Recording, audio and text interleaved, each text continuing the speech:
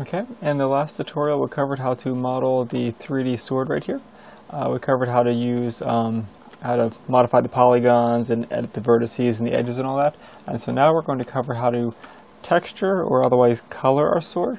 To do that, we're going to want to put UVs on this object, because without the UVs we don't know where to paint at. So in order to get the UVs, we go to UV up here, and UV editor will pull up the window. Also, in older versions of Maya before 2016, you can also go over to Window, and UV editor is right there. But 2016 also has it sitting right there now. Alright, so if I zoom out with the scroll wheel, you can see here we have our UVs. The UV coordinates should look like a sword, but as you can see they don't. So I slide this over here, and we need to make the an image of this sword appear on here so we know where to paint in order for the materials to appear on the sword. To do that, there's also going to be some stretching that occurs, and we need to adjust the stretching so that it lays flat. In order to see the stretching, we're going to put a checker pattern on there, because that's the easiest way to tell if there's stretching occurring. To do that, we're going to go over to Window, Rendering Editor, and Hypershade. Once Hypershade is up, this is where we're going to edit our textures. We can also apply colors. So I'm going to go create a new Lambert color right here. So I'm going to click the Lambert name, and by doing so, put some nodes in here, which we're not going to worry about right now. You should see a Lambert 1 and a Lambert 2. Lambert 1 by default is the original material that the scene comes with. So I just created a Lambert 2. If I double click on this Lambert 2, you'll see that it pops out the attribute editor right here. It's also sitting right here inside of the Hypershade, so if you want to use it in here, that's fine, or you could use it over here. I'm going to move this out of the way. And I can, to put the texture on here, because by default it's sitting with Lambert 1, I can take the middle mouse scroll wheel, push down to grab it, and drag this onto our sword. But we're not going to see any change occurring, because there's it's still a gray color. Now if I click on the color right here, I can pick a different color. Let's say I slide this over to the red or the blue, and I have another color. But I want to put specific textures on here and not so much the colors. So to do that, I click this little checkered pattern right here. By clicking this, it brings up an options of a whole bunch of different things we can put on our color. I'm going to start with a checker pattern just so I can see the distortions that are occurring in the UVs. So I'm going to click checker, and it's now applied. Unfortunately, you can't see the texture pattern, and that's because we're in shaded mode and not texture mode. That's going to be a setting up here. The shortcut is 4 on the keyboard will pull up wireframe, 5 will pull up this smooth shade, and 6 on the keyboard will pull up the texture mode. Texture mode means you can see the textures that are not on here, and the checker pattern is our texture. If I press 5, it'll go back to shaded mode where you just see colors. But we want to see textures now. Textures can take up a lot of processing power if you have an entire elaborate scene with high resolution textures. So in some cases you may want to turn them off if your scene starts lagging depending on the hardware in your computer. But I'm going to leave this on so I can see what I'm doing. And as you can see, it should look like a checker pattern, but it's really not. It's kind of distorted, and that's what the problem is here, is that there's a lot of distortions. The checker pattern is accurate, and if I turn the map off by clicking this landscape kind of picture button, that'll turn the image off. And you can see that because the UVs are not matching the shape of a sword, it's causing distortions, and the checkers are not matching as they should. So I'm going to turn the background image off just to make it a little more easier to see. And we can see there's some distortion, so we need to correct this.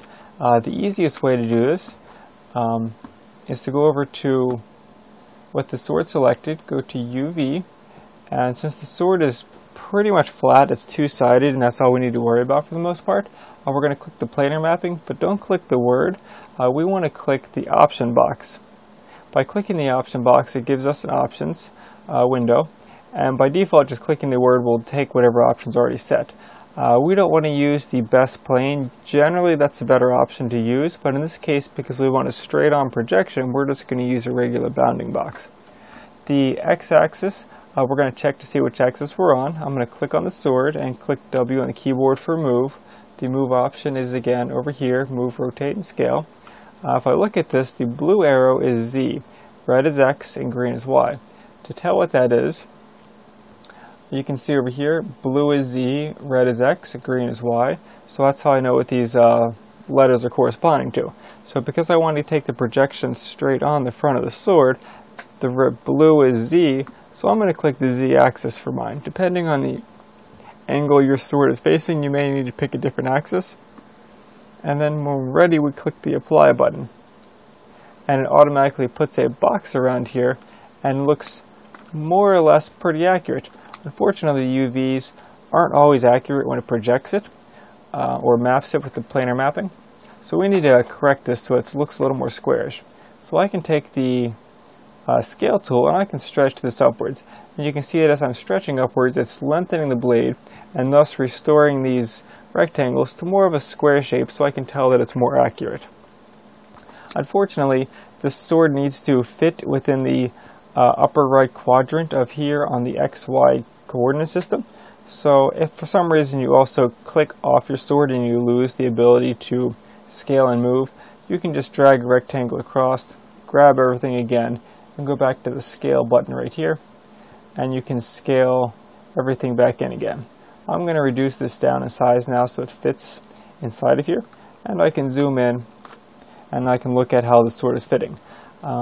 But the texture resolution is kind of large, and it'd be easier to see what's happening if they were smaller rectangles, smaller checker patterns.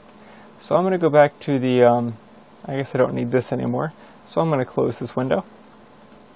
I'm going to go back to the texture now. So over here, Lambert 2, if for some reason your attribute editor isn't open, it's going to be this option right here. It's a shortcut, it's the button to do that. The shortcut is Control-A to open your attribute editor. Lambert 2 is the one that's already on there. Otherwise, you could go to the Hypershade and just double-click this, and by double-clicking it, it'll pull this up as well. Minimize that. I'm going to go over here to the color and click on this guy, and click the next one forward. This one will go back to the main menu. This one will go forward to the texture placement of how it's occurring. And over here by repeat UV, I can set this to something like, let's say, 25 by 25.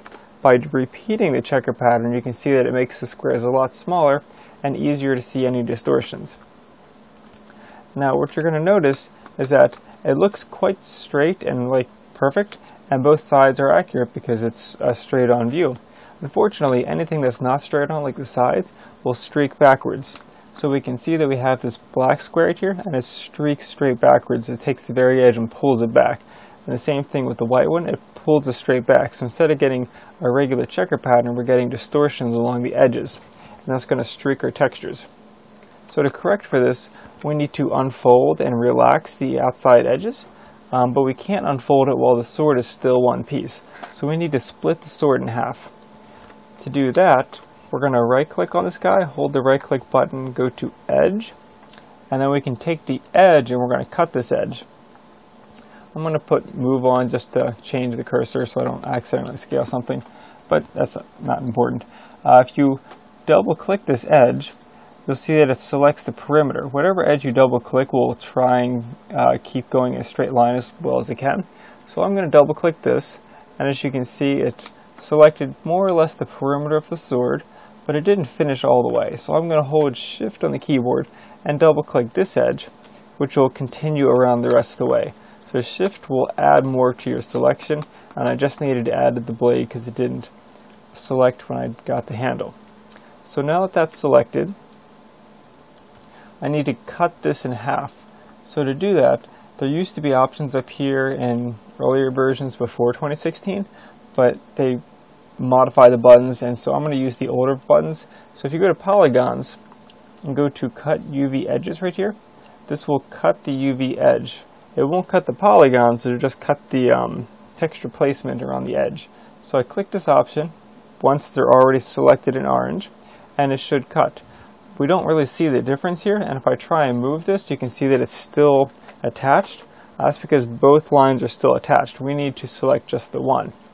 An easy way of doing that is just to grab one of the faces, or you can even grab an edge. I'll say you're in face mode and you grab just one of these faces. You can hold the Control key on the keyboard, hold the right key on the mouse, or the right mouse button, and go to UV to UV, and it'll convert your faces to UVs. Or likewise, you could have just gone to UV mode right here and click one of the UVs. As long as you have something in UV mode, you can hold the control key again, hold the right key, and go to shell, and it'll grab the entire UV shell. But it also doesn't grab the other side because we've already cut it, and so it doesn't go through. Had we not cut it, it would have grabbed every UV on this object. But now it's only grabbing half the sword, so I should be able to take this and slide it apart now because it just took one side of it. So that's the benefit of cutting, is that you can divide things pretty easy. Now if I were to try and go to, let's say UV mode, select everything, and I go over here to polygons, and way at the bottom, or I guess middle, we have unfold. Generally we're going to want to use the options in most cases, so I'm going to click the unfold options. And there's unfold 3D and legacy.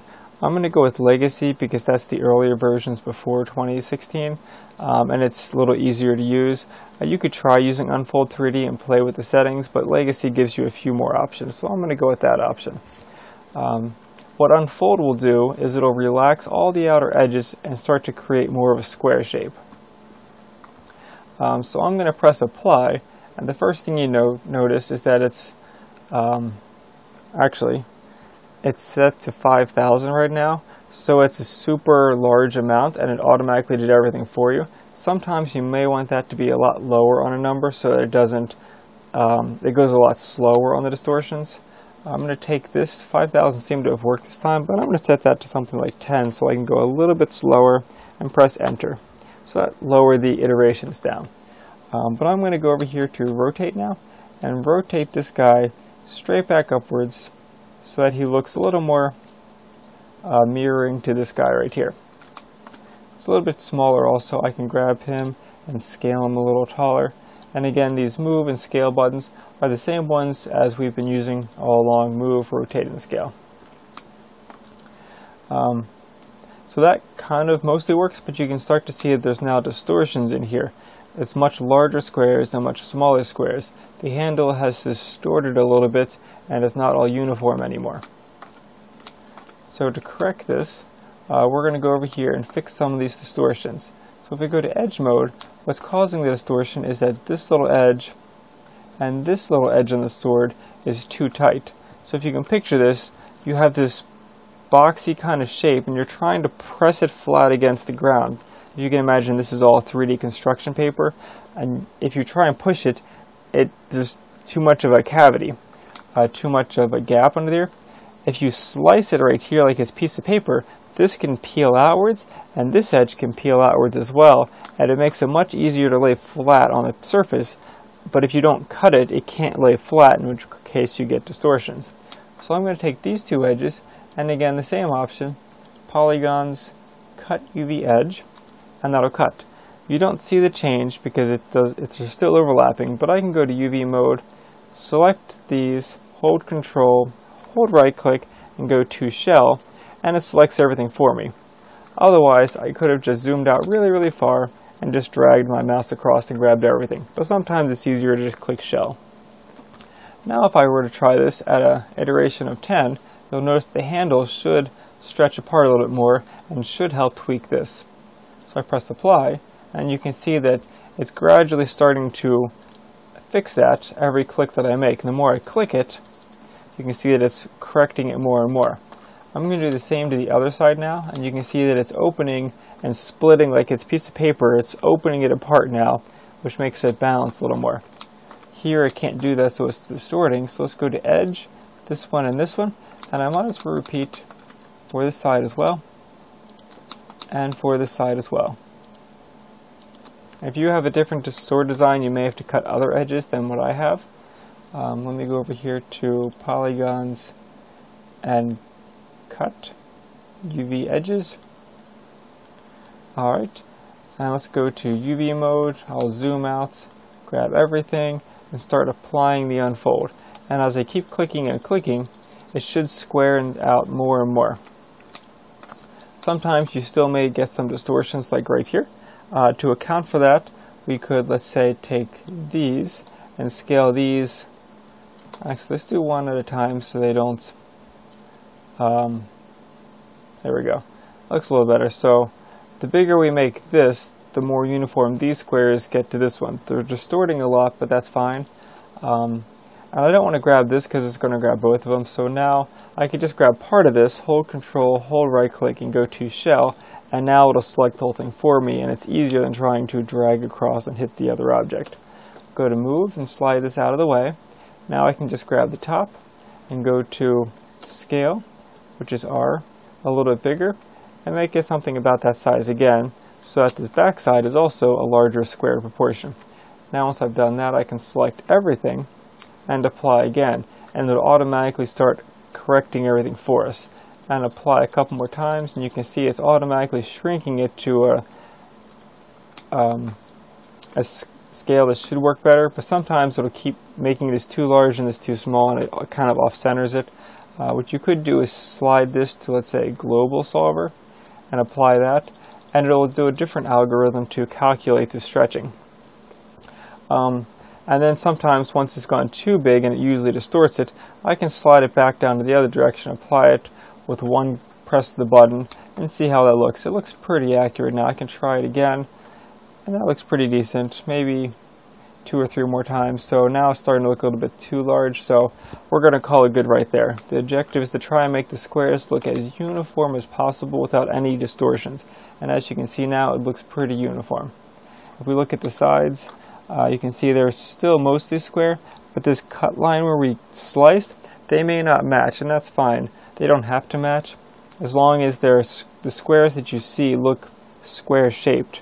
And so the seam right here is going to be a problem for when we color it and texture it, because they may not match anymore. So generally you want to hide these seams in places you won't look, but this should be fine for now. So I'm going to take this and scale it proportionally a little bit bigger so it looks like the other side. Move the two of these next to each other to make things a little more organized. Make sure you keep everything inside of the 0 to 1 ratio. So 0 to 1 right here, and then 0 to 1. This would be 0 to -1, and this would be 0 down to -1 again. So 0 to 1 of the positive will always be the upper right corner. And that's how we're going to assign our texture maps. So once we've done that, we can see that, let's say Object Mode, right-click Object Mode. Everything looks pretty proportional, pretty even. Okay, so now let's color this. Now that we have our material or our texture showing that it's pretty accurate in proportion, I'm going to take this guy, and inside of the UV editor, I can go to Polygons, UV Snapshot, and down here, it'll create a snapshot image of the 0 to 1 coordinate. And you can see here 0 to 1. You could modify things, but pretty much always you're going to use 0 to 1. We're going to say the Browse, and I'm going to put this on the desktop. I'm going to call this Sword Tutorial UVs, and save. And that won't actually save yet. You'll have to actually press OK to get it to save. So in the meantime, let's keep adjusting. I'm going to pick a texture size of 1024. Usually you want to go in powers of 2s, such as 2, 4, 4 goes to 8, 8 and 16, 16 is 32, 64, and some of these numbers may sound familiar, like a 32 gig USB drive, 64 gig USB drive, or maybe you've heard of 128 gig SSD hard drive or 256. These are all powers of 2, and generally textures should be in powers of 2. So the 256 was default. Double that, you're going to get 512, and 512 times 2 is 1024. So again, that's a power of 2 based on that 2 to 4 to 8 to 16 ratio. So I'm going to use 1024. The higher the number you go, the better texture quality you get, but it's also going to lag your game if you have gigantic 4096s on your texture maps. Most game engines aren't going to run that much texture resolution. Maybe later years when they have higher hardware, you can run 4096, but most games aren't going to be that high. So 1024 is a pretty good number for that. But again, it depends on what your engine can run and what console or hardware you're going to put it on. So we're going to press OK. And that should have saved a file for us on the desktop called the UVs. Also, I saved it as an IF format, which I'd rather not save as an IF format. So let me go back to that UV snapshot and change my IF because I forgot to change this. We're going to put this as, and you can pick a couple different options. Targa is usually a common one. It keeps full resolution. Sometimes you can go with bitmaps. You could also try TIFFs, but I'm going to go with Targa. So now I'm going to press OK again, and now it should have saved it as a Targa TGA file. And this is actually saved in the Maya settings, I guess because it reset the settings when I saved it. So browse, set this to desktop this time, stored UVs, delete off that, save, and then set this to Targa, which it already is, and press OK. So now it's saved to the desktop. So now I have 2 on the desktop and 1 in the default Maya folder. Alright, so now that I have this, let's go click on the folder, and I should have the stored UVs.targa. Now if I double click on this, it should default right into Photoshop for me, and here's where I can color it.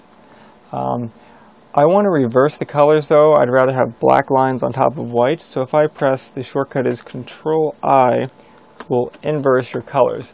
That's going to be under, actually I don't really know all these because I just know the shortcuts, but it's probably going to be Adjustments, Invert Color. There we go, Control-I.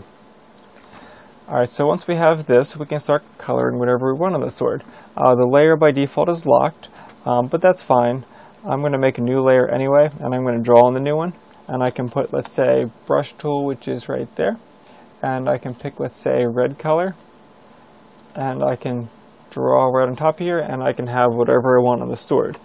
Usually it's helpful to have these lines sitting on top of your drawing. Like you can see, I'm drawing on top of that, and it's kind of hard to tell if I'm inside the line or not. So if I double click on the background to unlock it, it's going to say new layer, 0 is fine.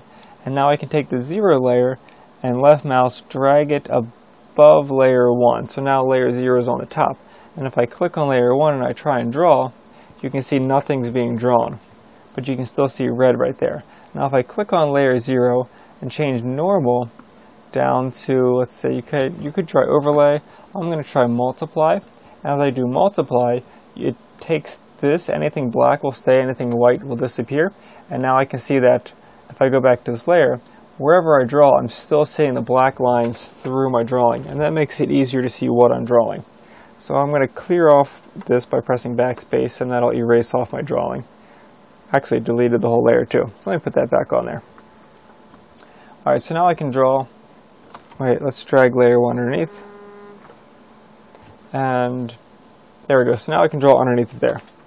Alright, so once I'm here, let's test this, and let's put an A right here. So I've got an A, and if I press File, Save As, I can call this, it's, I guess a helpful note, it's usually easier to leave this as a PSD.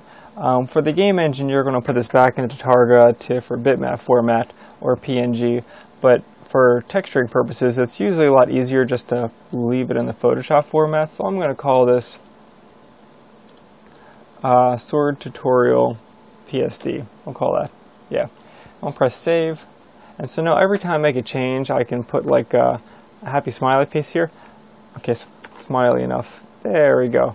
Now I can press Control S, and it automatically saves. If it's a Targa, it's going to say there's too many layers, and it's going to want to default to PSD. So if you just leave it PSD, it's easier. Now I can go back to the Maya file right here. I don't need the UV editor anymore, so I'm going to minimize that. I don't need the unfold. I can close that. And let's slide all the way over to Lambert 2. And on Lambert 2, I can say for color, instead of the texture, the checker pattern, let's go back to the main menu. I can hold the right click on color and break connection. This will break the checker pattern off of there. Now I can pick a new one by going here, and I can pick the file. In this case, I can also go PSD for the texture testing purposes. Once I'm happy with the PSD, I can save it as Targa and put that in the game engine. But for now, I might as well just pick PSD. But file would work just as fine. So PSD, and then I pick where the PSD is. It's sitting on my desktop. sword tutorial PSD, press open, and boom, it popped on. So now I know, as I look at this, there's the A, there's the smiley face, and I've painted selectively whatever I want, wherever I want. So if I go back to Photoshop, I can now paint anything I want, and I know where it's going to appear on my sword because I've pulled off the UV coordinates and I've mapped it out. So let's go figure out some textures now. So I'm going to go pull up this. You could be very painterly and you could take some gray if you want, and I could start painting the gray on the sword blade. I could put blue on the handle if I want to, or I can go, if you don't want to be as painterly in drawing, you can go to some image searching, and I'm going to pull up metal textures. By doing that and going to images, I can look for a fancy looking sword relevant kind of metal texture. So let's say something like this. That's 4,000 by 3,000 pixels. That's quite a lot. That should be way more than I need. Let's go view image. Yes, very, very large. That looks fine enough for metal. So I'm going to go right click on this, save image as, and drop this on the desktop. It's just easier to find that way. Dirty metal surface, save. Alright, now if I pull up my desktop, I should have this dirty metal surface right here. And if I pull up Photoshop and switch back to here, I can drag this into the open area right here. And by default, it opens up as a new window. If you're running Photoshop and it pops up as a new tab up here, there's a setting, you can turn that off. I don't usually like the tabs, or you could drag it down and it pops it off tabs. But it's easier, I think, when there's separate windows. This way you can drag and drop them. So I'm going to take this, and if you wanted to turn that off, I guess real quick, it's going to be under Preferences, General, and it's one of these. Maybe it's under, it's one of these, I don't remember offhand. Probably under, yeah, I don't remember, but it's going to be somewhere over here. It's going to ask you to keep frames or keep tabs or not, and I usually don't like the tabs. Alright, so it's going to take this object and we're going to go to the move command, and I'm going to drag this into this window, and boom, because we did 1024, which is about 1,000 pixels, and this is 4,000 by 3,000, this image is much larger than we need right here. So I can press Ctrl-T on the keyboard, and if I zoom out really far, you can see that the texture is much larger than we need. I can hold the Shift key and grab the corner, and it'll proportionally scale it downwards. I can slide it down to there, and then drag this back over here. If your scroll wheel isn't scrolling for zoom, you can hold the Alt key and scroll. I've again gone to Preferences and set scroll wheel zoom, so I don't have to hold the Alt key to do that. I can rotate this vertical now, and I can hold the Shift key and it'll lock in incremental turns, so that's a way to keep it straight. And that looks pretty decent. Looks like I have some metal grain coming down there, and then I can make it a little unproportional to the original drawing and kind of drop this down to fit a little more. So now I have a bit more texture on the blade length. Press enter to confirm that, and if I zoom in, you can see that there's now metal texture on there. Now if I go and press save again, Control S on the keyboard, and jump back into Maya, it doesn't automatically update. If you go to Hypershade and find this new Lambert 2 texture, the one that has our texture on there, hold the right click and go to Refresh Swatch, and it'll refresh your texture for you. So now you can see we have a metal looking sword. You may also note that there's the black lines on there, and that's because the black lines are carried over from our UV overlay. So if I turn this one off, the one that's multiplying downwards, it'll turn the lines off and it's easier to see what we're looking at. Control S to save, jump back to here, right click, refresh swatch, and boom, we've lost the line. So now we have a metal looking sword. Also, you may notice that you can kind of see through the sword. It has kind of this weird transparency issue. We'll just double click on the texture again and notice that there's a transparency channel automatically turned on. Let's right click and break connection on that, and that turns that off. So now it's no longer a transparent sword. We now have a metal texture on the blade, which looks pretty realistic. I can go into Photoshop and sharpen it if I want to. So let's jump back over here and let's go filter, sharpen, I'll go sharpen, and that'll make the texture a little more sharper. If I Control S that, jump back over, right click and refresh, it sharpens up the texture a bit more. So now it looks a little more realistic. Let's jump back over here and turn this back on. Let's say I want to put a color on this now. So I'm going to put a new layer, and I can color over top this. Let's say I wanted to go blue, for example. I can pick the paintbrush, or I could even do bucket fill. I can go to pick the color and say, I'll go for a bluish, purplish, something like a Zelda Master Sword or something. Press OK, and I can put some purple in here. This might take a lot of paint. I could try bucket filling and just bucket fill, but it's going to do everything, so we don't want to do that. Let me up the brush size a little bit. It's up here. The shortcut for that is the brackets on the keyboard. And if you paint out of the box, it won't really matter as long as you're pretty close. And for demo purposes, I'm not going to be super accurate. We'll call that good. Holding the space bar will allow you to pan the drawing. So I'm going to paint this as well. That's accurate enough for the demo. Alright, so we got a purple handle. I can Control S that. Actually, let's turn that off first. Actually, and I want to multiply this down so I don't just get a regular color. So by going to multiply, I'll get the blue through the metal. And now I can press Control S, Alt tab back over, right click, refresh, and boom, I have a blue color on top of the metal now. If I wanted to put a leather handle in there, let's say I go find some leather now, jump back over to here and, oops, wrong one. Let's type in leather texture. And find a nice looking leather texture. Something like, sure, we'll go with a light color. And this is 3000 by 2000, plenty enough texture resolution. I could try something more vertical like this one. It's a much smaller resolution, but more than enough for what we need.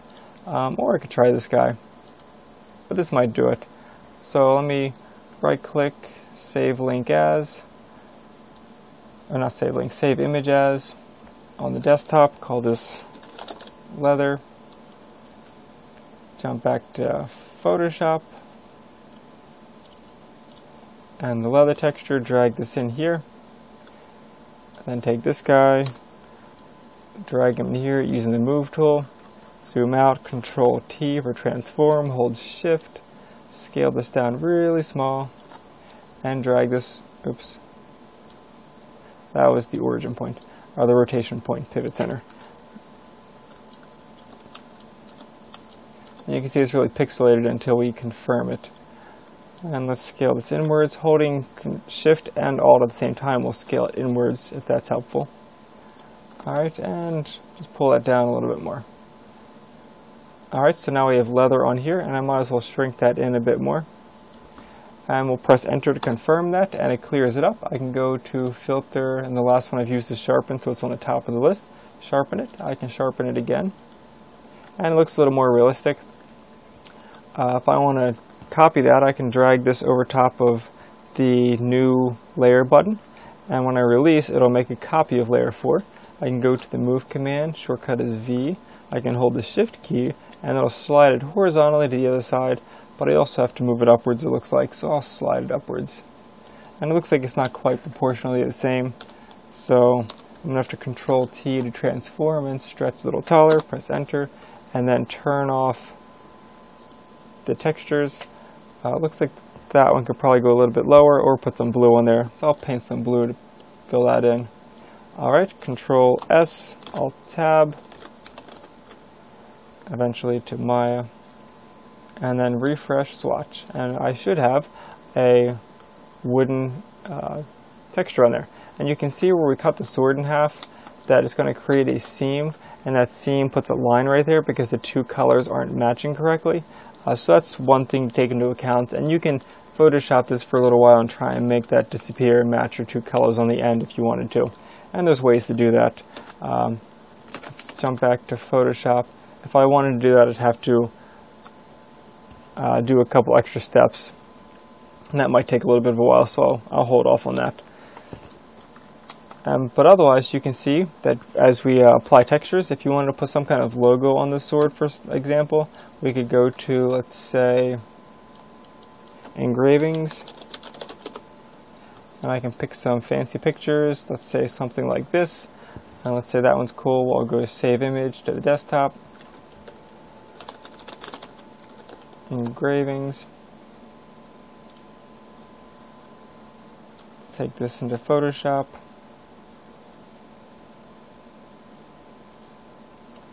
and then pick one that I like, let's say this one,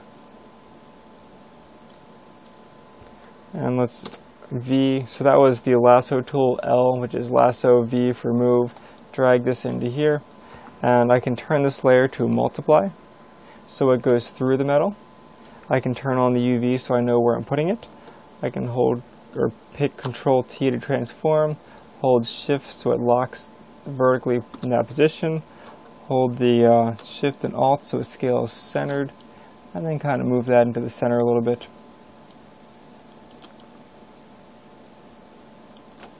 A little bit more.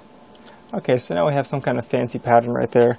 If I wanted that on both sides, I can again drag this layer onto there, move it over to there, and I can nudge it with the keyboard, the keypad arrow keys, and turn off this one, and Control S again, jump back to here, and refresh the swatch. Boom. So now I have a little bit of a stencil in there. And you can keep playing around with this and decorate this as much as you want, and that's how you can color something inside of Photoshop and update the colors here in Maya. Rather than just putting straight colors, I have textures on here now. And that should conclude how to unwrap the colors, or unwrap the UVs and color the sword. When you're all done, just save it and you have a sword. We'll export this later to put this into the game engine.